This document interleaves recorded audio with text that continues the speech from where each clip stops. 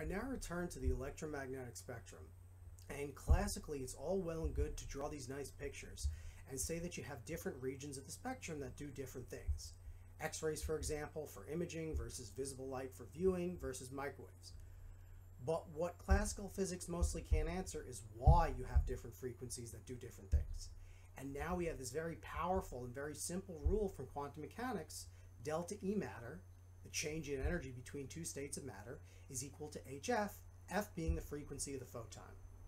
Therefore, by setting HF equal to delta E matter, we can figure out which frequencies of light are related to which changes and which transitions and which physical processes in matter. The way this works is reversible in both directions. If I have a photon heading towards a physical object, absorption of that photon can trigger the energy transition that I calculated by delta E. So for example, if I have a photon which corresponds to the energy of molecular rotation, and the photon is incident upon a molecule, it's absorbed, makes the molecule spin faster. We do have a classical cartoon picture of what this is. The example that I'm using, which is that electromagnetic waves or light exert forces on charged particles. Molecules have charged particles, electrons and protons. The electromagnetic wave, the photon, physically acts on the charges in the molecule, exerting a force, physically making it start to rotate. I say reversible too. It can go in the other direction. I can have a molecule emit a photon as it changes state. It's analogous to the kickback when shooting a gun or a projectile. The emission of a photon pushes back on the molecule, slowing down the rate of rotation as it's emitted. Of course, this doesn't tell us why or when a molecule will emit a photon, just that it's possible. Absorbing a photon makes it spin faster, emission of a photon makes it slow down, all very real, very physical, very intuitive. So now let's go through the electromagnetic spectrum, starting from the low frequencies, and we can answer with this powerful equation why different frequencies do different things.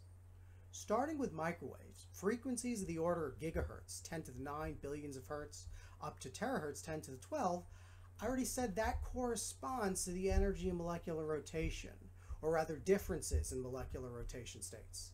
And at the top end there in the terahertz range, that goes up to about 0.05 electron volts in energy. And with E equals HF, we've established that a microwave can be absorbed by a molecule, speeding up the rotation, and can be emitted as the rotation slows down.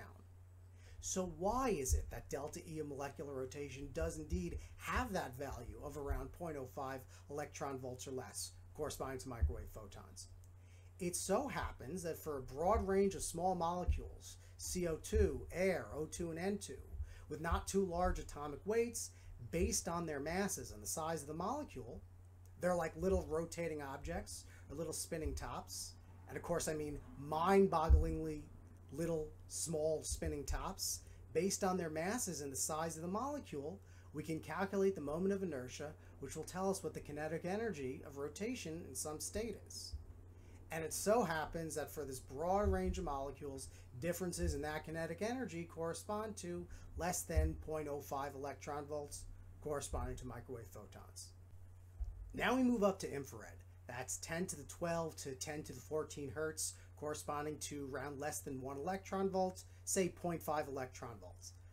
By E matter equals HF, what transitions in the states or physical processes in matter correspond to this less than 1 electron volt energy?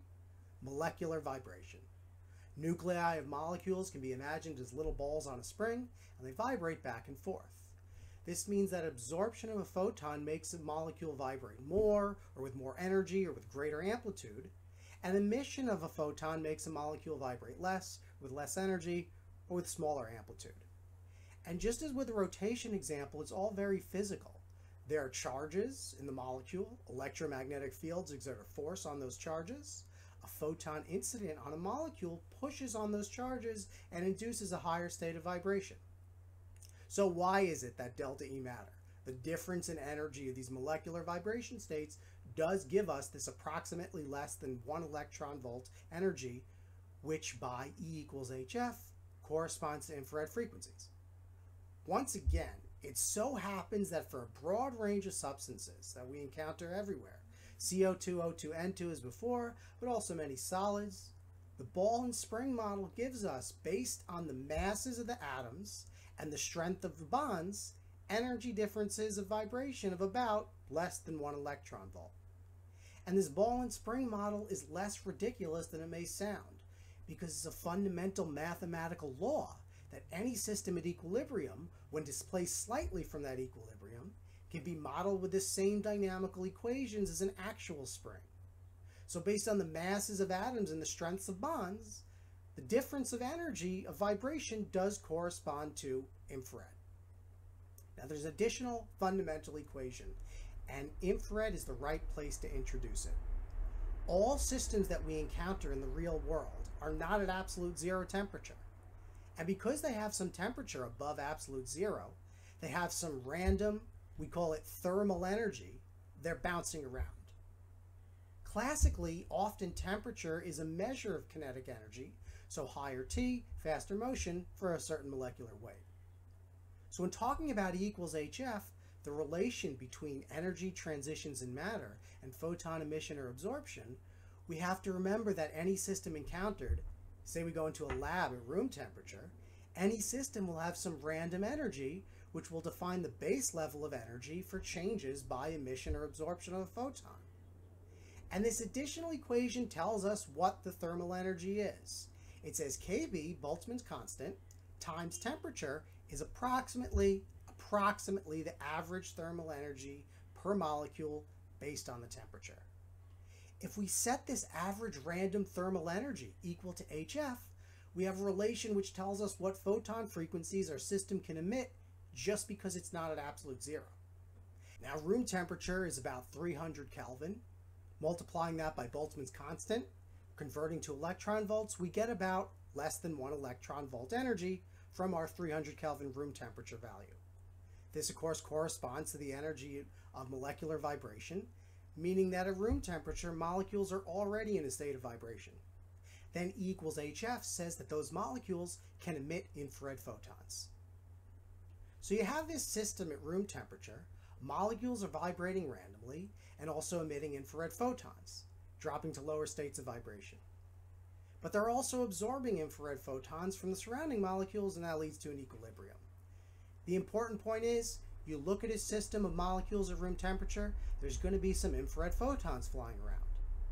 If we measure the frequency of those photons, rearranging the equation tells us T is equal to HF over Kb. We have a measure of temperature based on frequency of infrared photons it's emitting. So temperature sensors, ones that work radiatively by not touching an object, they work by absorbing infrared photons emitted by an object, and that, by this equation, gives us the temperature. When you see a thermal map of something, with different colors that represent different temperatures, that's often created by measuring infrared emission from different points on an object and plotting. Another hugely important application of the infrared is spectroscopy.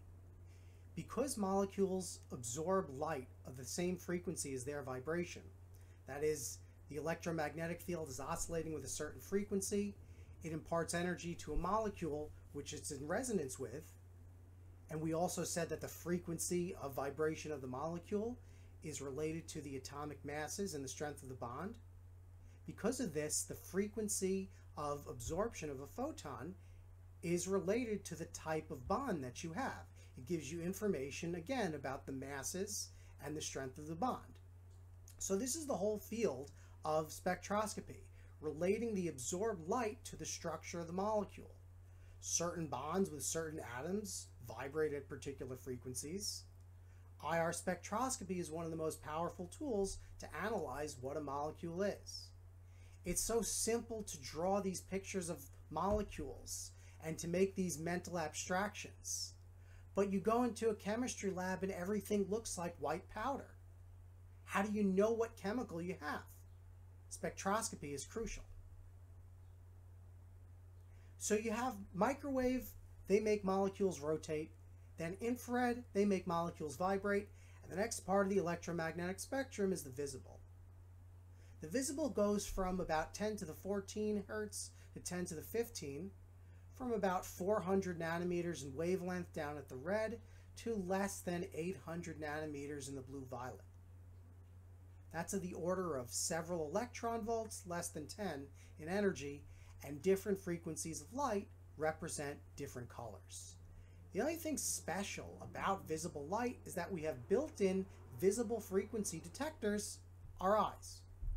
Vision, seeing things, is our eyes and brain creating a plot of visible light frequencies coming from different points on an object, not unlike the thermal plots I just discussed before. Now also, when we talk about the colors of objects, we're not talking about objects emitting their own light, say in the manner of a glow stick. We're talking about a source of visible light, say the sun or a light bulb, shooting light at an object. White light from the sun or a bulb comprises all the frequencies in the visible spectrum, or approximately all of them. Different molecules absorb or reflect different frequencies of visible light differently. So the phenomenon of color is that certain frequencies from the white light source are reflected back from an object to our eyes, while others are absorbed. And of course, the color we see is due to those frequencies reflected back to our eyes. So this tangent is just to remind you that we have built-in visible light frequency detectors in our eyes. But the more important point is, again, by E equals HF. What are the physical processes and states that have energy differences that correspond to visible light photons? These states are electron states. Electrons are the lightweight particles that move around in the electric field of the much more massive nuclei. And previously, with rotation and vibration, we were talking about motion of the heavy nuclei themselves. Now we're talking about what you could call a change in the internal structure of the molecule, how the electrons are distributed. And I say distributed because according to the laws of quantum mechanics, we can only calculate the probability of where an electron will be found. But this probability distribution is associated with some properties, such as the energy, and that's what we mean by the state of the electron. In the Bohr model that started quantum mechanics, electrons were viewed as going around in circular orbits, just like planets revolving around the sun. Absorption of a photon increased the energy, leading to a higher orbit or a larger orbit radius. Emission of a photon led to a lower orbit or a smaller orbit radius. And as the story goes, this picture's far too simplistic. We can't view electrons as particles undergoing deterministic orbits. We can only calculate the probability of where they will be found. So these days, it's a whole field of science to calculate what these electron states are, what these probability distributions are for different types of matter. But it so happens for a lot of things that we encounter in everyday life, these electron states and the transitions between them correspond to about several eV in energy, that is the energy of visible photons. By the way, using the thermal energy equation, what temperature T is equal to HF over KB corresponds to visible frequencies? Temperatures of the order of several thousands. And that's why the sun, which emits visible light, has at its outer surface a temperature of the range of several thousand Kelvin.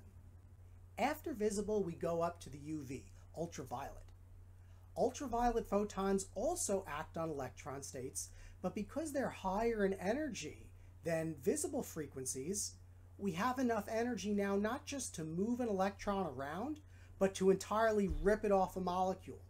And that's called ionizing radiation, because ionization means a molecule or an atom losing an electron. There's a critical difference now between the lower frequencies, microwave, infrared, visible, and UV and beyond, because starting now at UV photons, we have enough energy to not just jiggle a molecule around, but to rip it apart, essentially to destroy it, which ultimately will trigger chemical reactions, chemical change, rearranging of atoms, forming new molecules. So that's, of course, why UV rays are dangerous. The reason that they're dangerous for us, for example, UV from the sun obviously gives visible light too, but also ultraviolet. It can harm us because UV photons ionize molecules in our skin and body. It can ionize or destroy DNA or cause it to grow differently, which leads to cancer. After UV, we go up to X-rays. Now we have photons that are so energetic they can rip off not just the outermost, most loosely bound electrons, which are called the valence electrons, but electrons that are closer to the nuclei called inner shell electrons. X-rays can rip these off again and destroy the molecule. So the same picture of UV as ionizing radiation, X-rays are, of course, harmful to bodily tissues and can cause cancer, just as with UV, but even more energetic. Now, you know that X-rays are associated with imaging. And at this point, we have to remember that delta E equals HF doesn't just tell us that a certain frequency of photon is corresponding to certain physical processes. It gives us a precise matching condition. And if we don't match the condition, then there's no absorption. So despite how energetic X-rays are, if the molecule doesn't have that energy transition, it doesn't absorb the X-ray. The X-ray goes right through it. So basically, X-rays go right through the tissues in your skin, which mostly consist of low atomic weight atoms. Carbon, nitrogen, oxygen, hydrogen, because they simply don't have the states corresponding to X-ray photons. But your bones, which have calcium, which is a higher atomic weight element than what's in your tissue, these heavier calcium atoms have those transitions corresponding to X-ray energies. So when X-rays hit the body, they go through the tissue, but they're absorbed in the bones. And that's why X-rays are used to image. But wait, doesn't it destroy molecules? Of course. This is why X-ray exposure, even for something beneficial like imaging, must be kept to a minimum. And this is exactly what we know about X-rays, that they're used for imaging, but they're still dangerous, now explained by quantum mechanics.